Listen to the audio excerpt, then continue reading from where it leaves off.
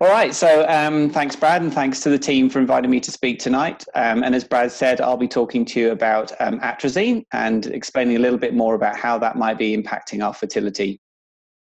So as you can see from the title of my talk, I'm a little bit of a fan of The Handmaid's Tale, which potentially, hopefully everybody's been watching and understands what's going on in that arena. So really, it's of course, as we're showing here, it's a dystopian universe where fertility has crashed in our population due to unknown causes with only a few people left to reproduce. So just keep that in mind as we go through our talk. I don't think it's going to get quite so dire in the next 25 minutes, but let's see how we go.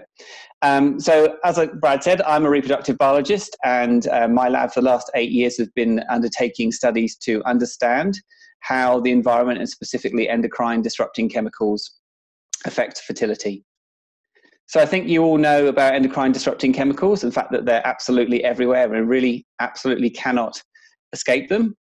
And this really is been brought about by the last sort of since the end of the Second World War, where we now have something like 90,000 chemicals that are now man-made, of which to date about 1,500 of these are now currently classified as endocrine disrupting chemicals.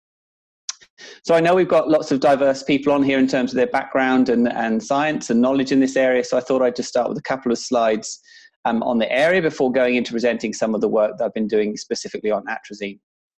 So in terms of EDCs, you can see here, then most people will be well aware of this group here, which are the bisphenols that are commonly found in plastic water bottles, in the lining of your coffee cup, and the lining of tin cans, and of course, coating our till receipts or that shiny film there. So BPA commonly, of course, is working through the estrogenic pathway, as well as other sites, and is a very, very prevalent endocrine disrupting chemical. Associated to bisphenols with a very similar structure of the parabens, and these are commonly found in a lot of our personal care items. And so these are in, usually because ladies, you like to take care of yourself a little bit more than we do, 5 times higher concentrations found in human females than males. Again, working through estrogenic pathways. And lastly, in this category, I guess, or this grouping, we have the phthalates. And so these are generally found in plasticizers, and obviously for making things softer in terms of plastic tubing or flooring or toys. And like the first 2 categories, can act through estrogenic pathways, but tend to be what we call an anti-androgen, and so stopping the effects of things like testosterone. Collectively, these 3 categories or groups of compounds are really found to be metabolized quite fast out of our bodies. And so if you're stopping exposure, generally you can drop your levels quite fast. Unlike probably things that you more classically consider endocrine disrupting chemicals, and these are things that stay in our bodies for a very, very long time. And these include the persistent organic pollutants, of which there are many superfamilies underneath this category. So you're probably more aware of things like the PCBs and the dioxins, so mainly the sort of the flame retardants that's found on your furniture and your carpets, things that were probably found in the paints, and things that have now classically been actually banned in consumption since the late 1970s in some cases, but they are fairly prevalent. This probably epitomizes what we think of when we think about EDCs, and that's the pesticides and the herbicides, and those can be for mainly for the agricultural domain, but also when you're thinking in terms of things that you probably use in the home as well. So you've got lots of things that you'll use around the house, whether it's the bug spray at night or something that you might use in your garden. And this, of course, will be the category that I'll be talking about more to tonight. Under this heading of the POPs, we have also the PFAS, and that's something that myself, Brad, and many of the people no doubt on the call tonight have been looking into, and this is a hot topic in terms of understanding some of its implications for those being exposed to it. When we also think of EDCs, then we can think of things that go into the air, so the air pollutants, and that can be not necessarily from well-industrialized countries, but also those in the third world. And more recently, of course, the technology in terms of fracking and the release of some of the compounds into our groundwater. And lastly, not really truly an EDC, but we like to categorize it in that sense in terms of the effects on fertility, are the EM radiation that we've all got from our cell phones burning a hole in our pocket.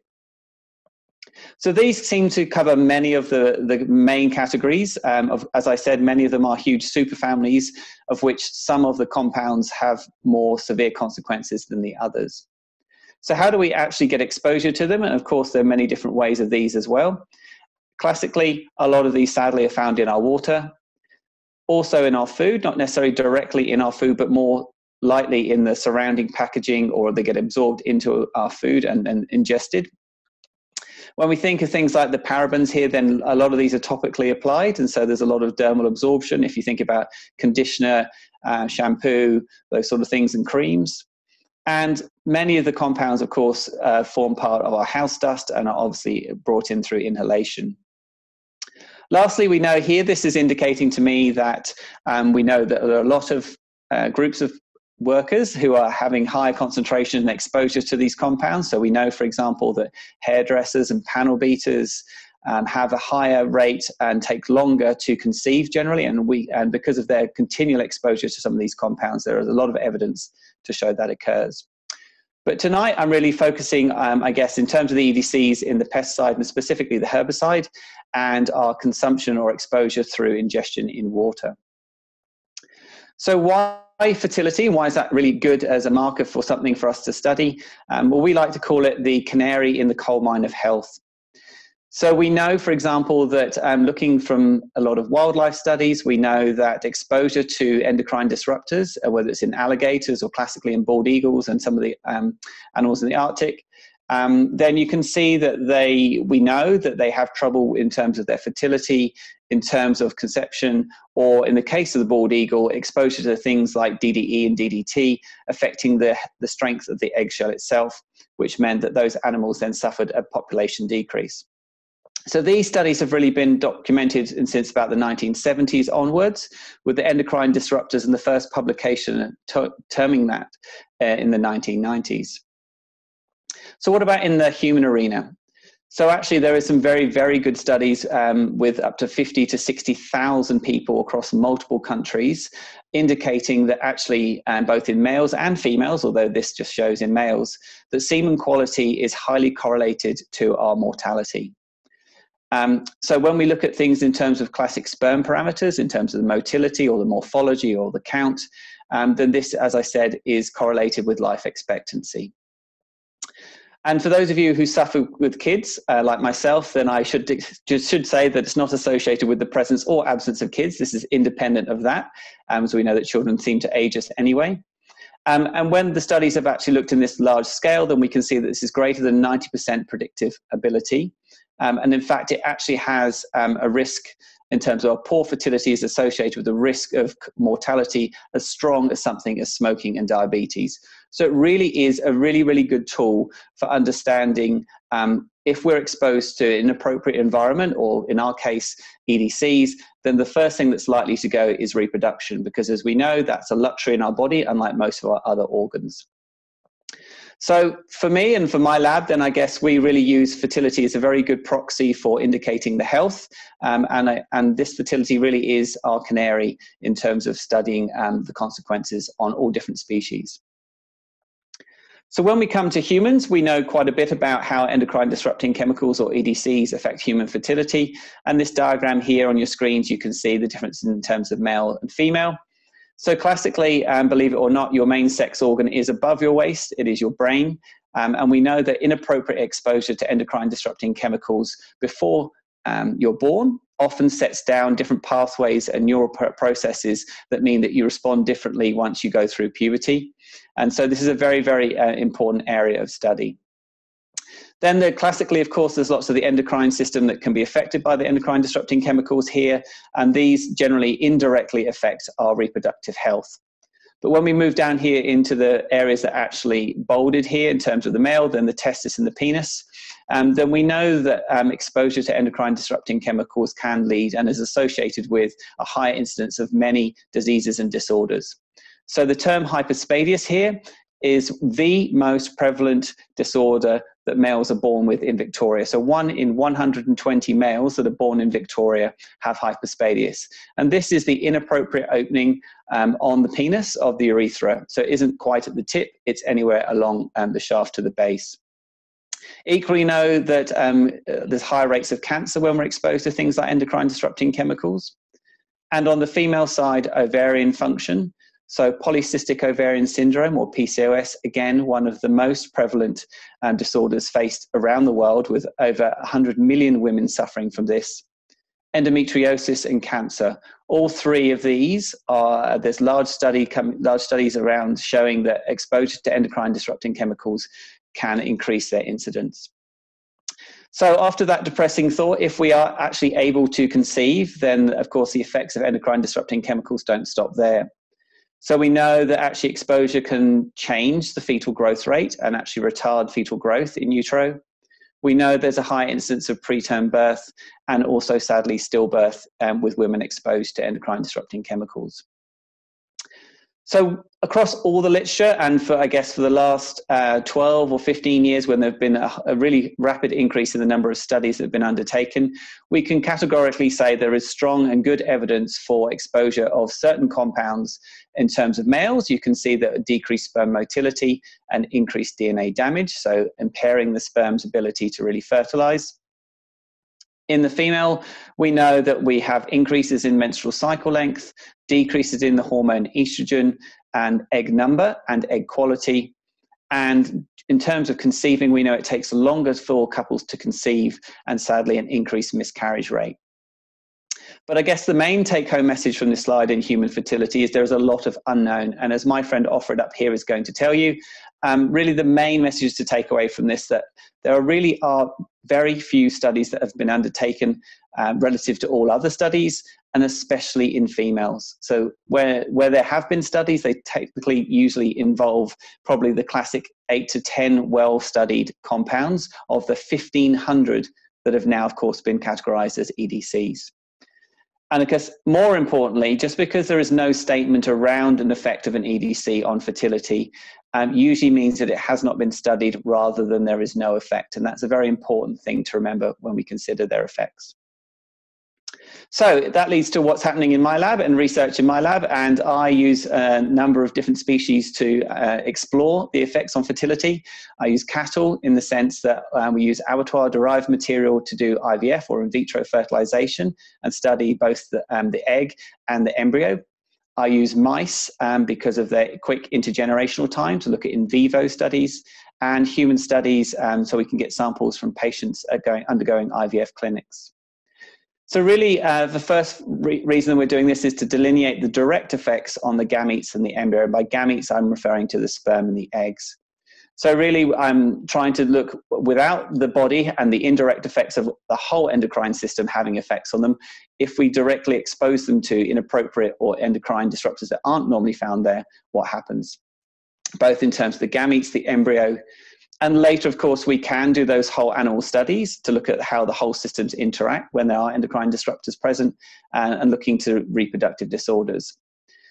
Important to notice, we want to see what's happening across multiple generations. And as you can see here, a pregnant female was not just exposing herself and her fetus, but actually even the next generation, because the ovaries or the testes of that fetus are also present during that time. So findings today were that my lab was one of the first in the world to identify that bisphenol A affects the development and the metabolism of an embryo. And that was very important because until then, there were just large epidemiological studies showing a very high correlation between exposure to BPA and obesity without really understanding the mechanism behind it. Since then, as we know, endocrine disrupting chemicals are a nasty chocolate box of choice. There are plenty to choose from in which to research. And so then I moved on to the area of atrazine, and that's something I'll be talking about tonight, specifically on effects on embryo development. I've also looked in terms of its cause, in terms of male infertility and driving that disease of hyperspadias. And currently, some of the other compounds I'm looking at include PFAS and parabens. But really, it's not about us being right at the end of the process. Our lab is now trying to be in the front of the process, working with a lot of manufacturers to try and test some of these compounds before they actually get used in the process and have some harm. So what is atrazine? Atrazine is the second most utilized compound in terms of a herbicide in Australia. It's a triazide herbicide, and so you might know things like simazine as a closely related compound, all of which are determined to act on the electron transport chain and have a metabolic effect on plants. So this means they're heavily applied to things like golf courses, crops in terms of canola, for example. And you can see some pretty staggering figures that are actually out there. So in Australia, generally, we put on about 3,000 tonnes of atrazine every year, which is actually relatively little compared to what's going on in the United States, with 34,500 tonnes being applied every year. It's a highly persistent chemical. It has a half-life in soil of around about 150 days and in water greater than 100 days. And you can see some pretty terrifying levels that are found in our Australian waterways. Of course, these are very seasonal, depending on the rain conditions, the intensity of the spraying, and of course, the location relative to agriculture. But up as high as been measured as 2.4 milligrams per litre in Queensland. And these are comparable to ones that we might find, for example, in the United States. So atrazine, unlike most endocrine disrupting chemicals, is quite unusual. It's one of the only a few that are really regulated in our consumption in terms of human drinking water, and therefore are actually regulated. So in Australia, it's actually taken to not be allowed to exceed 20 parts per billion in Australian drinking water. And this notably has been based on a 2-year study of adult male rats treated at 0.5 milligrams per kilo per day per body weight, which you'll see will be important in a minute in terms of our studies. In the USA, for once, they've actually done something maybe a little bit better than here, and they've actually lowered this, and so only 3 parts per billion are allowed in drinking water compared to the European Union. Since 2003, atrazine has actually been banned because of concerns around health and its prevalence in the water system. So we know from all of this exposure and many, many studies that there's a lot of evidence that infers that there's a negative effects on growth and development, and specifically reproduction, which we'll be talking about now. So how was atrazine first discovered? That was a very interesting story in itself. So Tyrone Hayes from UC Berkeley, he was at that point working for the company and really researching into the feminization of male frogs who were living in environments where atrazine was very, very high concentrations in the water. This in itself led to a very, very publicized smear campaign between the researcher and then his ex-employers in terms of trying to whistleblow this area. And so if you've got some time, it's well worth a listen and a read on Wikipedia. But from this and then subsequent studies, we know that atrazine has an anti-androgenic implication, which means when we have testosterone in our body, it acts in 2 ways. First of all, it will actually block the conversion of testosterone into a more potent dihydrotestosterone, which is usually what's acting on our reproductive tract. It also increases the expression of this enzyme aromatase to drive more estrogen in the system, so it has a dual function. Other studies have also shown that upstream of testosterone, it can block the action of some of the compounds produced by our brain. And so we have quite a nasty array of ways that it can actually affect the steroid pathway. As I mentioned, then atrazine is also an endocrine disruptor, a metabolic disruptor. And so it can do this by dissociating the electron transport chain in the mitochondria, which leads to oxidative damage. So generally this results in metabolic effects. So we get things like fatty liver syndrome and nice round mice like this, as it's a well-known obesogen. So really atrazine has both an endocrine and a metabolic effect. So one of the studies that I want to talk to you about first is an in vitro study using the bovine embryo from abattoir-derived material. And we wanted to look at the environmental concentrations and whether these actually affected the pre-implantation embryo development and metabolism. So the 3 groups that we set up were the control with no exposure to atrazine, a low atrazine, and I should say when I say low, I mean they're all environmentally relevant concentrations, and this was actually a conservative level based on those recorded in Australian waterways. For our high and environmentally relevant concentration, then we chose what was deemed to be the safe concentration by the NHMRC and those that are used to derive the Australian water guidelines. So what did we do? Or rather, what did one of my students do? We collected eggs from the abattoir, 7,000, nearly 500 of them. We cultured them in vitro by fertilizing them with sperm and looking at embryo development. And on day 3.5, which is the 8th cell, this is when the embryo itself turns on its own genome. After that, we then put them into the 3 different treatments. And then on day 7.5, at the blastocyst stage of embryo development, we collected the embryos and assessed them for a number of parameters. And we did this over 21 cultures. So the endpoints that we were looking for this day 7.5 blastocyst stage was really the number that developed, the stage at which they were at that time point, their quality, and their cell number. All of these parameters are well known to indicate the quality and the likelihood of changes in utero and are very good proxies. So this nearly broke my student at the time, but there was no change in the 3 after undertaking all of that work, but probably that's to be expected because we are using environmental levels, so we're not going to see toxic effects outright. But we did start to see changes in the embryo number. And by embryo number, I mean the total cell number. So this is an embryo where we've stained it, and you can see all of these are individual cells.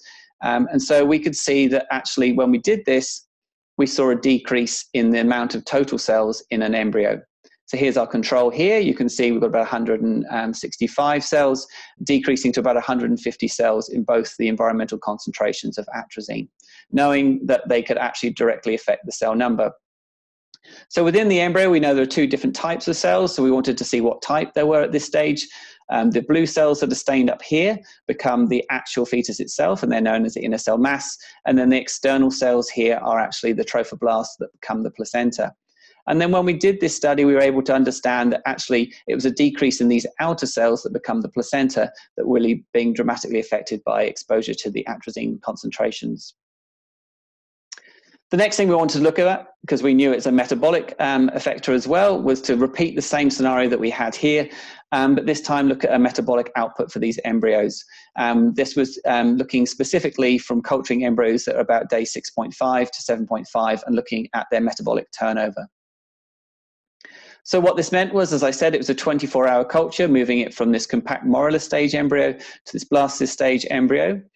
And then in this known concentration of media, we're then able to recover that day 7.5 blastocyst, and we take it out so we have our spent media.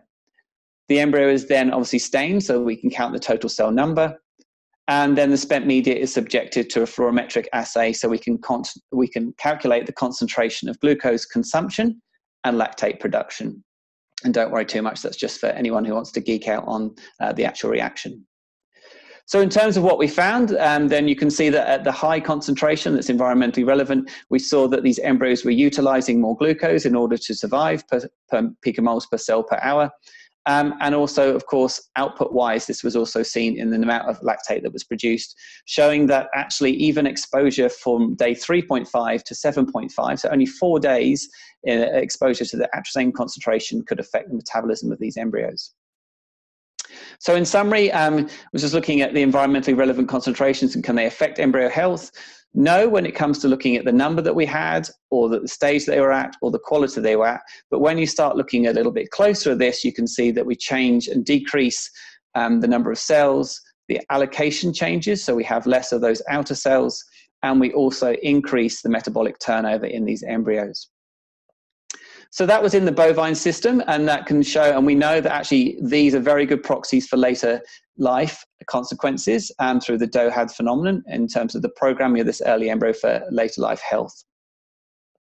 So then, as we've already proved that into an in vitro model, we wanted to see what would happen if we did it in the male and if we actually expose the whole animal to this. And so before the studies that I'm about to talk to you about, there have been a number that have been published to look at how atrazine affects the male reproductive system. We know, for example, that exposure of atrazine in the drinking water to these animals changes the concentration of testosterone and increases estrogen, changes the testis itself, and it alters the sperm characteristics in terms of a decrease in the number, increase in the percentage of dead, increase in abnormalities, also changing a lot of the gene expression in these tissues. But these previous studies, of course, have been undertaken at very, very high doses, so more like toxicological studies, and we really wanted to see what was happening at that environmentally relevant concentration. So for our first study, we exposed mice from weaning, so about 3 weeks of age until 12 weeks of age, through their water at the concentrations based on those levels that we knew were the NHMRC level for safe drinking water and a 10-fold higher.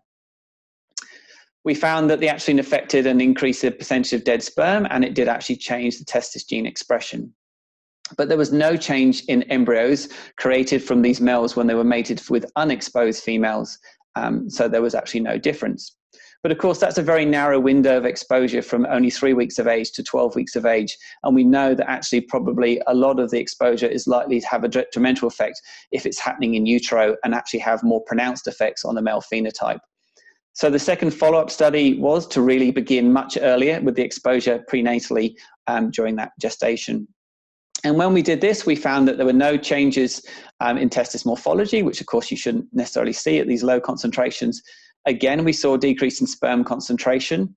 And again, we saw the changes in the gene expression in the testis, and also a metabolic effect in liver function that we saw. In terms of fertility, then we saw no change in fertilization and compaction and blastocyst rates when those males were mated with unexposed females. But again, similar to with the bovine system, we saw this change in the number of cells in terms of what was happening. And again, we saw a decrease in the outer cells, those pink trophoblast cells that become the placenta. So overall, there was less cells in the embryo.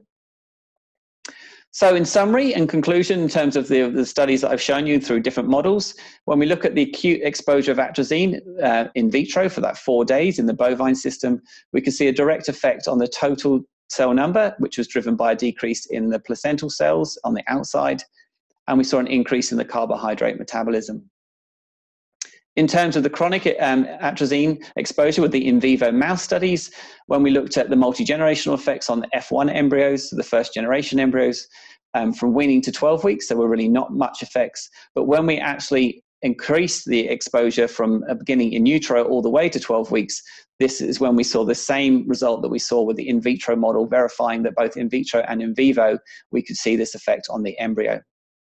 So in summary, we're able to say that the environmental atrazine levels negatively affect embryo characteristics that affect both the current and the future generations, which therefore leads us to ask, is the concentration that we currently deem safe in our waterways really needing to be reassessed with respect to all life stages in terms of the embryo and the pregnant female, rather than deriving this data from adult male animals in the first place?